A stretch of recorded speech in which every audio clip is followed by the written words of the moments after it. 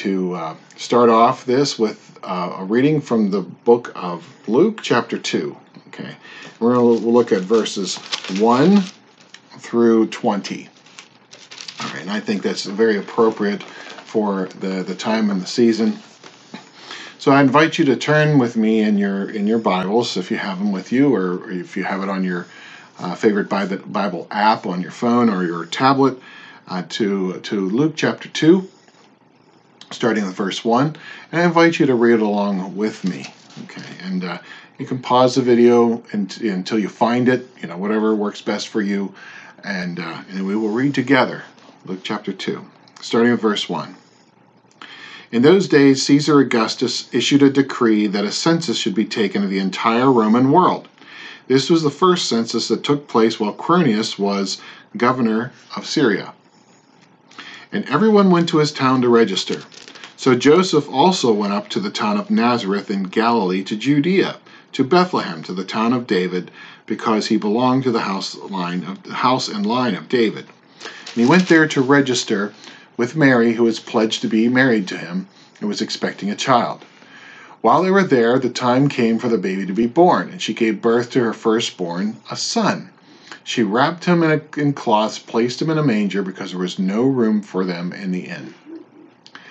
And there were shepherds living out in the field nearby, keeping watch over their flocks at night. An angel of the Lord appeared to them, and the glory of the Lord shone around them, and they were terrified. But the angel said to them, "Do not be afraid. I bring you good news of great joy that will be for all the people. Today in the town of David, a Savior has been born to you. He is Christ the Lord. And this will be a sign to you. You will find a baby wrapped in cloths and lying in a manger." And suddenly a great company of the heavenly host appeared with the angel, praising God and saying, "Glory to God in the highest, and on earth peace to men on whom his favor rests." And when the angels had left them and gone into heaven, the shepherds said to one another, "Let's go to Bethlehem and see this thing that has happened, which the Lord has told us about." So they hurried off and found Mary and Joseph and the baby, who were lying in a manger. When they had seen him, they spread the word concerning what had been told to them about this child. And all who heard it were amazed at what the shepherds said to them. But Mary treasured up all these things and pondered them in her heart. The shepherds returned, glorifying and praising God for all the things they had heard and seen, which were just as they had been told. May Almighty God add his blessing to this, the reading of his holy word. Amen. And that's what Christmas is about. It's not about the decorations or presents or about get-togethers. It's about the peace and love that the Lord brings. It's about the Savior of the world, the Savior of the sins, Savior of our sins, coming to earth, coming as a baby, coming as one seems so lowly born. He had given up all the glory of heaven to become one of us. As Scripture said, he calls him Emmanuel, God with us, giving up of himself, so that one day, that when he grew up, he would die for the sins of the world. And that's what it's all about. It's even more than just peace on earth, goodwill towards men. Yes, it is those things, and those are good things. But let's never lose sight of what this is really about, what this season is about, what this night and tomorrow will be about. It's about the birth of the Savior of the world, Jesus Christ, our living, saving Lord, who came, he lived, he preached, he taught, he healed. He had compassion and mercy. He died on a cruel Roman cross for your sins and for my sins. And he rose again on the third day from the dead, from the grave. And he ascended back to heaven and is now seated at the right hand of the Father. And one day soon, perhaps, he will come back again. Let's keep that in mind this Christmas season, okay? And I'd like to read something to you. It's called Are You Ready? All right? as a Christmas reading. Are you ready? So here we are, almost Christmas. Most of us have spent the last several weeks getting ready. Trees bought and decorated, gifts bought and wrapped, holiday parties, family gatherings, cookies left out for Santa, cards and letters sent far and wide, all wonderful. And here we are in this place, together with family and friends and neighbors, which is as it should be. Together we sing the familiar carols. We light and hold our candles. We retell that age-old story, Silent Night, Holy Night. Wondrous star, led thy light. With angels let us sing, all beautiful, take it in. But here's the thing, for all our preparation, for all the beauty around us, I can't help but wonder if there is something more, something we miss in all of our planning and preparation, all of our decorations and gift giving. So much of what we spend time and energy and money on seems to have little to do with that simple, provocative, age-old story we read together each year, the one I just read in the Gospel. Story so familiar we almost know it by heart. Gentle Mary, stoic Joseph, shepherds in the field abiding, angels from realms of glory. A story so layered over by tradition and Christmas card images, and softened the glow of candles that the meaning and challenge of the story presents gets lost in the pageantry and of our celebration. You know the story, but maybe you missed the tension. Here it is.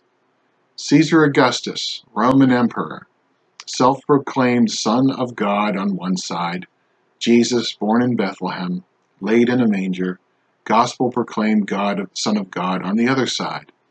King Herod in his palace and on his throne in Jerusalem, or Mary and Joseph making their way from Nazareth to Bethlehem.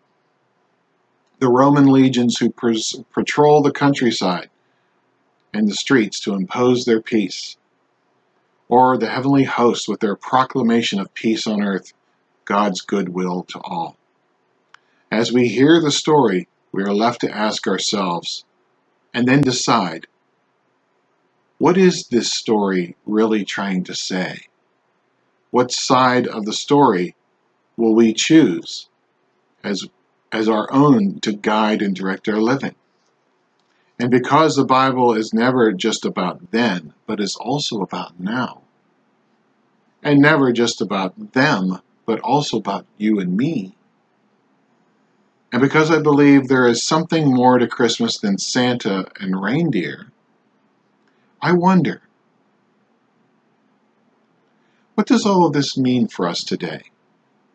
What does all of this mean for you today?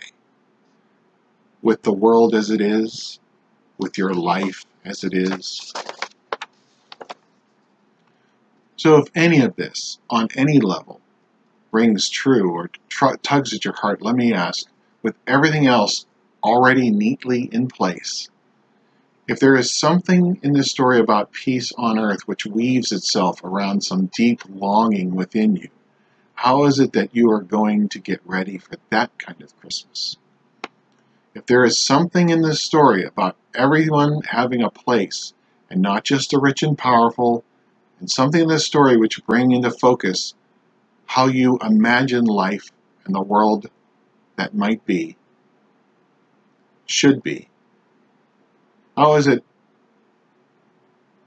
it you are going to get ready for that kind of Christmas? If there is something to the story about God with us, remember Emmanuel, that's one of the titles of Jesus, Emmanuel, God with us. That's what the word means. If that rings true, which tugs at your spirit, God with us, not God condemning us. God is truly his judge, and he does bring condemnation on those who reject him. But God is with us in this wonderful, complex, sorrowful, joyful thing we call life. He is with us. In the person of Jesus Christ, He came down to be as one of us, not to judge us or destroy us, but to provide salvation for us. Because we could never save ourselves. We can never be good enough. We can never attain the highest level.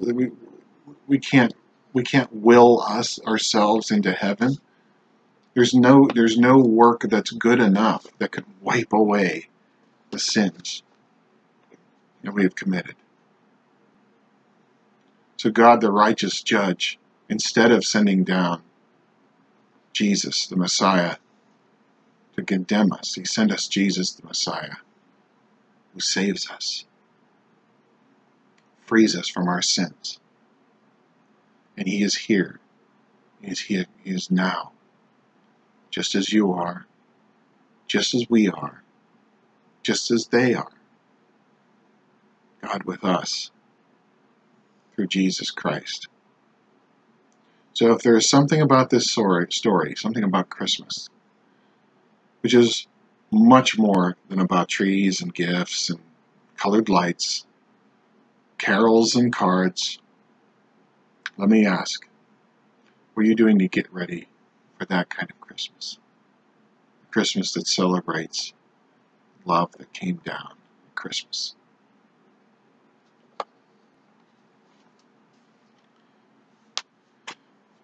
I thank you for joining me today. We will have some extra videos in the description box below by some of the very, very talented people here on YouTube who we feel that would go right along with this and maybe help you celebrate this wonderful day. I pray that you're not alone this day, but even if you do find yourself alone and away from family and friends for one reason or another can't celebrate, know that you are not alone. That Jesus is with you. And that your brothers and sisters who love you are with you. And that we're to love one another. As He said, love one another as I've loved you. Know that Jesus is with you. And He is with you this day.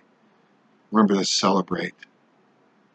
That is something worthy of celebrating. The coming of our Lord and Savior Jesus Christ, God with us.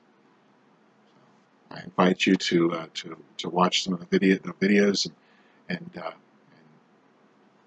hopefully you will be blessed this Christmas.